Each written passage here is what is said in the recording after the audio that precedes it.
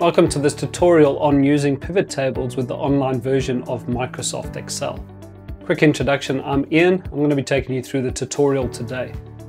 So in the tutorial, we're going to be taking a large volume of data in our Excel. So you're probably used to this, you've got a spreadsheet, you've got a large amount of data in a table, and now you want to ask some questions of that data. You might want to know, what is my total sales by my region, or what is my total sales by my customers?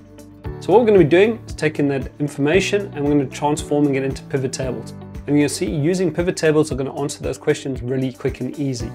So without any coding, without any formulas, we're going to be quickly creating those reports. Okay, so before we get into the tutorial, just a quick one, please make sure that you subscribe and like the channel, and then you'll see the other tutorials that we're going to be doing. Please also look out for our other tutorials on Excel pivot tables. You're going to see that we do have quite a large amount of tutorials just on this topic alone. But let's jump into the tutorial and I will see you there. So as you can see, we've now got our online Excel open. So we've got it open in our internet browser. So please note, you can probably use most browsers. This should work in Safari, it should work in Chrome, it should work in Edge. Basically, Microsoft Excel should work in pretty much most browsers you're going to use. Just make sure you've got the appropriate licensing from Microsoft for this. Now what we've done is we've loaded some sales data as demo data. And as you can see with the data on the screen, we've got some different columns. Now each of these columns is actually a field of data. So if you look at from the left hand side, you'll see we've got an order ID, an order date, order quantity. And as you go across the right hand side, you'll see more fields of data. Then if you go down each of the rows, you will see that each row is actually a record of data. Now this is really important. When you're working with pivot tables, you need to have your data as a table. So basically this shows you the type of table that you need. Now there's quite a bit of data in this table. If I use Control and the down key in Windows, you'll see that I go down and there's about 8,400 rows of data in total. Quite a bit of data that we're going to be working with. Now, as I said in the introduction, what we're going to be doing is we want to now summarize this data. We want to ask questions of this data. Now, if I was working with a spreadsheet, if I wanted to know what was my total sales by, say, each of my customer states, that could take me quite a while to do. If I wanted to know the total profit by each of my customer names, also could take a while. What if I wanted to know what was my total sales by my customer state and my product categories? Now, each permutation that you're creating of those questions can take you quite a long time in a spreadsheet.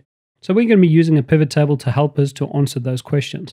Also, as I've said before, we've got various tutorials that go on from this, so please look out for them that have more features about what we can use for pivot tables. Okay, so let's focus on just creating our simple pivot tables to begin with. The first part is you have to tell the system what data you're using for your pivot table. Now, if I use just one cell here, it will know then that all the other cells around this are part of the table. So it will actually use all of the cells. However, if you pick a range like this, then it will actually use that range of data. So the best you can do is just select one cell, and then we're going to go up to Insert, and you're going to be using your pivot table option. And as you can see, the first one is from table or range. So we're going to be using that to create the pivot table. So you just select that, and you'll see now a pane pops out, and it just confirms that our source is A1, in this case to K8400, which is correct. You could change this if you wanted to. So if you wanted to change the range, you could do that. Then it says, where do we want to create the pivot table? So in this case, we're going to insert it into a new sheet. You could also create ones in existing sheets. And as I said, in further tutorials, I'm going to get into more sophisticated pivot tables, and we'll show you where you can have more than one pivot table actually on a sheet together. So as I said, just look out for those tutorials. If you go down as well, Microsoft recommends some different pivot tables you could use. But you'll tend to find the pivot tables are so easy to put together and rather create your own. So we're going to use new sheet, and you're going to see that a new sheet now gets created. Now your pivot table is actually a component that is created within your spreadsheet. So you can see at the moment when I've got my pivot table selected, it shows me all the fields that are available for the pivot table. However, if I click off the pivot table, you will see then that the pivot table fields disappears.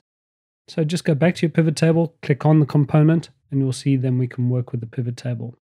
Now, one of the things that you might want to do is that you'll see this range of fields here are all in the order that they are in the data source. Now, when you're working with pivot tables, often you find that working with the fields in alphabetical order might be easier. So the first thing we're going to do is just go to our tools at the top, and we're going to tell this we want to sort it A to Z.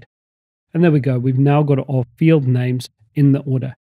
Also, you will see that the headers that we had for each of the columns is being used for the field names.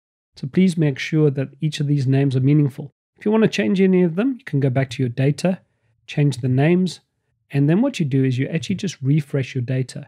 So in your pivot table fields, you can just go to your refresh, and then that will refresh it. So if we go to data, for example, and you could just say, I want to refresh all of my pivot tables. So just use that. Okay, we're going to go back to our pivot table there. We're going to go back to our fields. Now let's go back to some of the questions that we had a little bit earlier. So let's say, for example, we want to start off and we want to know what was our total sales by our different regions. Now what you'll see is that with the list of fields is you've also got the rows, columns, and values. So these three blocks will decide on how your pivot table is created. So let's use a simple example. Let's start with region. Now if I select my region, you see I just click on that. Now automatically, because it's a text field, it goes into the rows. And then what happens is it goes through your data source and it looks at all the 8,400 rows and it pulls back all the unique values. So in this case, we've actually got 4 unique regions that are in the table. As you can see, that was pretty quick. Now if we use a numeric field, let's say for example we use sales, we click on that, you'll see that that automatically actually goes into values because sales is a numeric value. Now automatically you will see that each of these sales values have now been summed up for each of the regions. So there we go, we've actually got now straight away an understanding of what is the total sales for each of our regions. Now you'll see that this is not too easy to read at the moment, or formatting's not great. So what you can do is you can actually highlight all of the different cells and we're going to format those cells. And the way we do that, we're going to go back to the home menu. We're going to go to our number formatting. Now I'm going to use the 1000 separator. I'll put that in. You can see I get my thousands and I get 2 decimal points. I'm going to actually decrease the decimal points, remove that, and you can see that that is now far easier to actually read when it's been nicely formatted. So that's how we format our numbers. So there we go. We've now got our first pivot table showing as a summary. But what if you wanted to ask a different question? What if you wanted to know what is my total sales by my product subcategory, for example? Now what you can do is you can go to your region, and if you click on the drop down, you'll see that there is an option to remove the field. Select that, remove the field, and you will just now have the sum of sales only. If we go back and we got product subcategory. Now I could click on the box here and automatically product subcategory would go into the rows.